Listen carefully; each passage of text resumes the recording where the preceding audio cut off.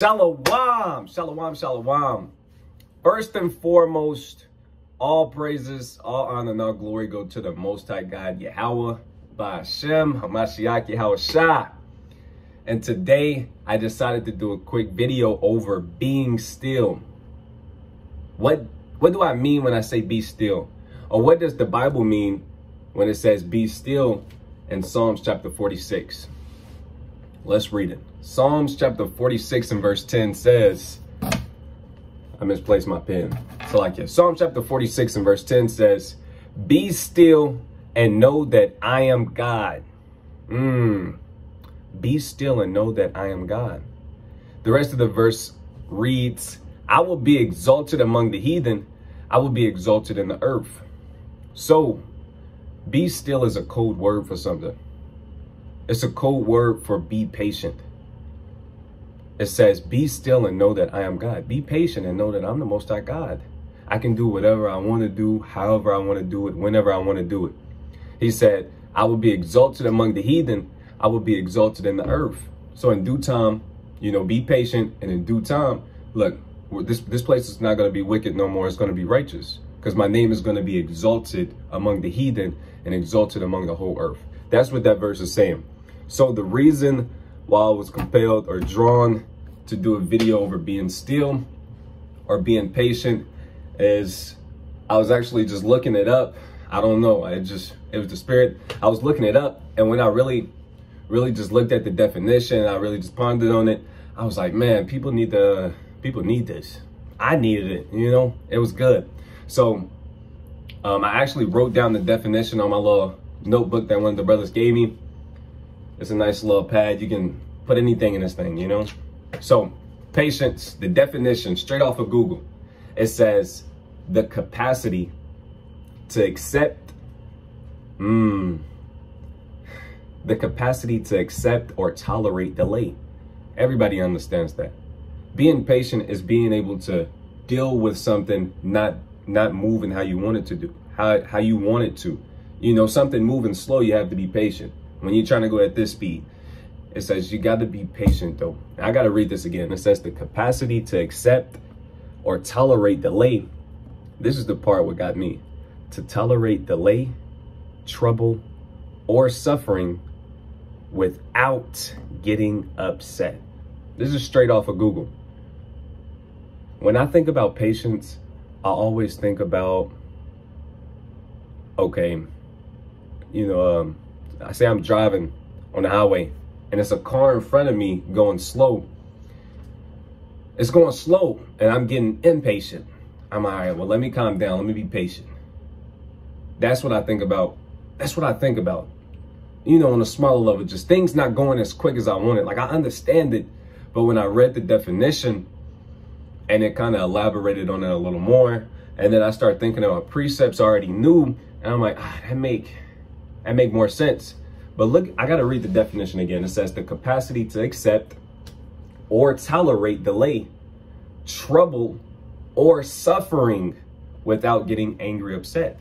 So to be patient is to be able to accept a delay, to accept troubles, to accept suffering without getting angry or upset.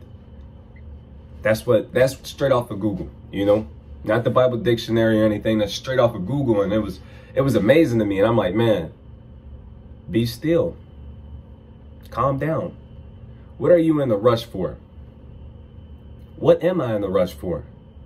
Right? And it's a few precepts that pops in my head when I think about being patient. I want to go to Romans chapter 5. Man, I got a few of them. Romans chapter 5, and we'll start at like verse 3. Romans chapter 5 and verse 3 says, and not only so, but we glory in tribulations also. So he says, not only so, but we glory in tribulations also. We know what tribulation is.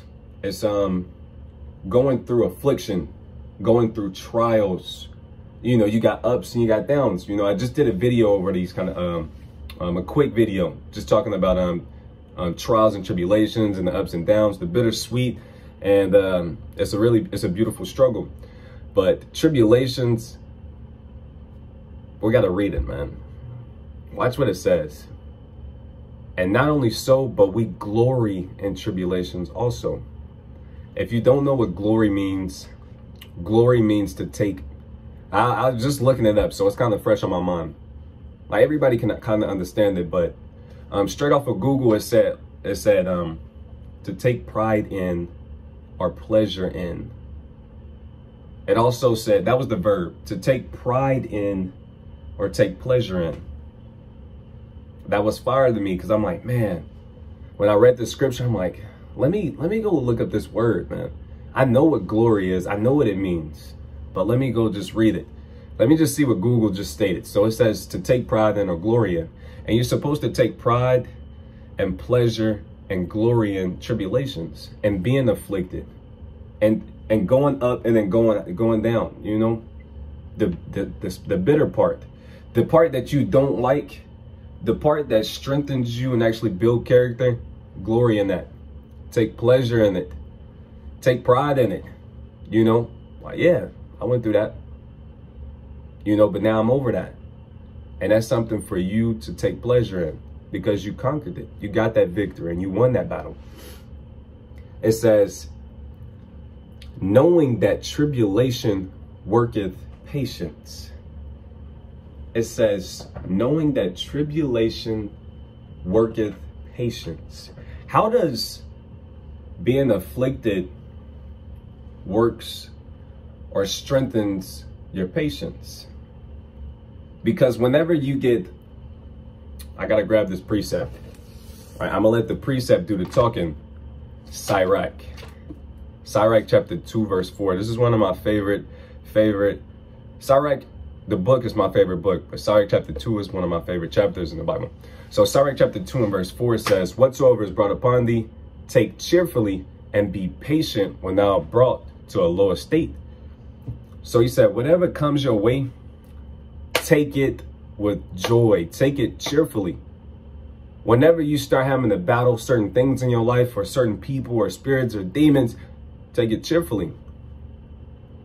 And when the Most High God bring you down here, or gives you something bitter to drink, or bring you to a low estate, he said, be patient, man. Because we know that the ups and downs don't last forever. You know, it's not always going to be bitter all the time.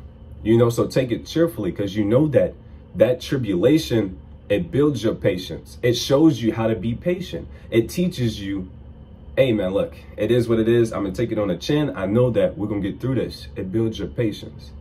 You know, let's go back to Romans 5. Romans 5 and 4. It says, and patience, experience, and experience hope. So you being patient and understanding the highs and lows, the different kind of battles, you win some, you lose some, that builds experience. That builds experience. How does it build experience? Because you've been through it. Man, I wish I could use my phone and look up the word experience. But in the book of Sirach, I want to say like the 32nd chapter. Man, I want to see if I can find that. I don't got my sword that I usually have. Let's see, real quick. If I can't find it real quick, then I'll just elaborate on it. Let's see, I want to say 32 and like 20.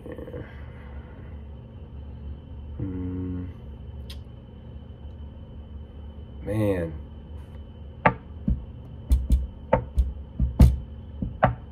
Man, I'm hurt because I should have this one memorized. Okay, so back to Romans though. I can elaborate on it. So, and patience, experience. So patience, we already got the definition, is you being able to accept a delay or a long let me read it. It says the capacity to accept or tolerate delay, trouble, or suffering without getting angry or upset. So when it goes high, it boom, boom, boom, it's all good. When you go down here, you got to learn how to take that on the chin. And you going up here and fighting all these different battles and going through the bitter and the sweet, it does something. It gives you something. It gives you experience. because you've been up here on high before, right? You've been right here in the middle before. That's experience. You know how it feels. And you've been right here before on the bottom, when it feel like you can't do nothing. That's experience. And your experience and going through them different tribulations and trials and affliction, it tells you that it gives you hope. It gives you hope. And we know that hope is the evidence. Let's just grab it because we already here in Romans. Romans chapter 8 and 24. Romans chapter 8 and 24 says, for we are saved by hope. But hope that is seen, so if you can see it, let's see what it says. For hope that is seen is not hope. So if you can see the things, it's not really hope. Let's keep reading. He says, for what a man seeth, why doth he yet hope for? But if we hope for that we see not, then do we with patience wait for it. And I'm elaborate on it. So Paul is just saying, look, when you have hope in something, you're hoping in something that you have not seen. Because if you can see it, why are you putting hope in it? It's already there. You don't have to hope that that you can say you walk in Quick Trip, you buy you some chips. You go to your car and you're like, man, I hope I can eat these chips. It don't make sense. You can see it and you already finna eat them. But say someone else is at the store and you're like, man, I hope they remember to get the chips, because you can't see it. You don't know if it's going to happen, right? And that's why it says we're saved by hope, right? Because we hope that the Most High God sent His only begotten Son the second time and redeem us. Hopefully we found worthy, because we don't know. We haven't seen it come to pass.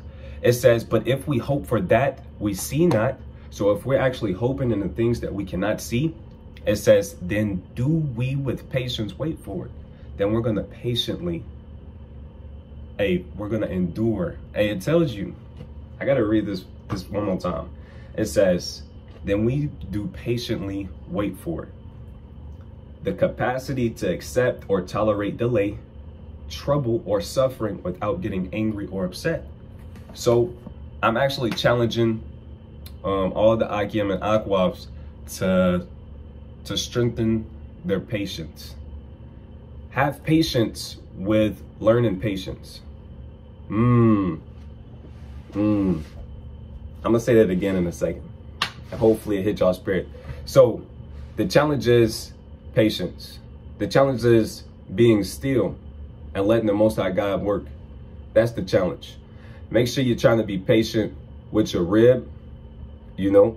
Make sure you're being patient with your husband. Make sure you're being patient with your kids. Make sure you're being patient with the wisdom, the knowledge, the understanding. Be patient with accumulating all these things. And be patient with learning patience. I like that. It tells you in the book of Sirach. Man, there's still more on this Romans 5. Okay.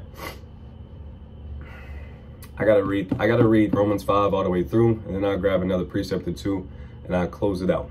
So Romans chapter 5 and verse 4 again. And patience, it worketh experience. Your patience, it gives you experience. And experience, it teaches you hope. It says, and hope maketh not ashamed. Hope maketh not ashamed, because the love of God is shed abroad in your hearts by the Holy Ghost, which is given unto us. It tells you that hope makes you not ashamed. There's no way that I could be ashamed of the gospel, man, because I have that much faith and hope in this thing. That's why no matter where I'm at or what I'm doing, I'm always wearing my fringes, because I'm hoping for the things that's not seen. No matter where I'm at or what I'm doing, I usually got like a sword or two on me. You know, I always got my Bible. I got my hope. I don't have a plan B. If you're in the truth and you got a plan B, just in case the Lord don't come back, or just in case you don't think that this is the truth, that's shaky. That's scary. And you shouldn't be in it like that. You should put all your marbles in the bag on this one, you know? Because you're supposed to hope in this thing, man. And you can't be ashamed of this. You can't be. It says, and hope maketh not ashamed. And when you really, really, really wholeheartedly put all your hope, all your faith, all your might, and you glorifying the Lord in those things, at the end of the day, when Yahweh do come back, Lord willing, you found worthy to be saved first and foremost, and he doesn't put you to shame, because it tells you in the book, Luke chapter 21 and 36, that you're supposed to pray and pray the prayer that you're found worthy when Yahweh makes the second coming. In the book of 2nd Ezra, Salakia, I just lost my train of thought. It was somewhere I was going. It was going to be good though. Lord willing, the Most High God put it back in my spirit to remember that. So I'm going to go to Sirach one more time. And I want to say it's like chapter 21. Sirach chapter 21 and 32. Sirach chapter 21 and 32 says, necessary patience and seeking the Lord is better than he that leadeth his life without a God. So when you come into this truth, it's necessary to have patience. It's very, very, very, very, very necessary to have patience. It says it's very, I got to read again. Necessary patience and seeking the Lord.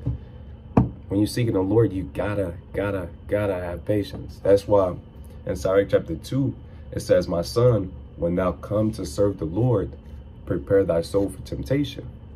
Set thy heart aright and constantly adore, and make not haste in the time of trouble. Then it says, cleave unto him and depart not away, that thou mayest be increased at thy last stand. For whatsoever is brought upon thee, take cheerfully and be patient when thou art changed to a lower state. If you can understand, you'll see why it's so important or necessary to have patience. Because a lot of men, Sirach chapter 2 and 14, that's why it's one of my favorite chapters. It's just, it'll get me in the spirit. Sirach chapter 2 and 14 says, woe unto you that have lost patience. And what will ye do when the Lord shall visit you? So it tells you necessary patience is needed when you come to seek the Lord. Because a lot of men, they lose patience and they stop studying. They stop believing. They stop hoping. You know, they stop keeping the commandments. They stop believing and they get lukewarm and they fall out of the truth. And next thing you know, it was like a phase that they went through. The Bible was just a phase. Bro, don't let that be you. Sis, don't let that be you. You gotta have patience when you're seeking the Lord. Because if the Most High God show up in you and you didn't have patience and you lost patience and you stopped doing all of the things you were supposed to do, let's read it again. Woe unto you. Meaning you're going to be destroyed. It's going to be you grinding your teeth, gnashing the teeth. And you're going to have a puddle full of tears, man, because you're not going to make it. You know? So, be still, man. Let me, hey, that's why everybody say patience is a virtue. Patience is a virtue. And we know that a virtue, that's why it tells you in the book of Proverbs, who can find a virtuous woman?